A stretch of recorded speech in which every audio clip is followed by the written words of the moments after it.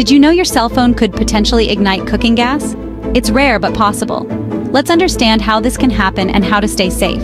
Cell phones can sometimes produce sparks, especially if the battery is faulty or damaged. A tiny spark is all it takes to ignite a gas leak when the air contains just the right amount of flammable gas. Phones can overheat during prolonged use or charging. If a hot phone is near a gas leak, the heat could ignite the gas. Static electricity can also ignite cooking gas in rare cases. This is why using electronics in a gas-filled environment is a risky move. For gas to ignite, it must accumulate in a confined space with little ventilation. The ratio of gas to air must also be within the flammable range. Here's how to stay safe. 1. Regularly inspect your gas cylinder and connections.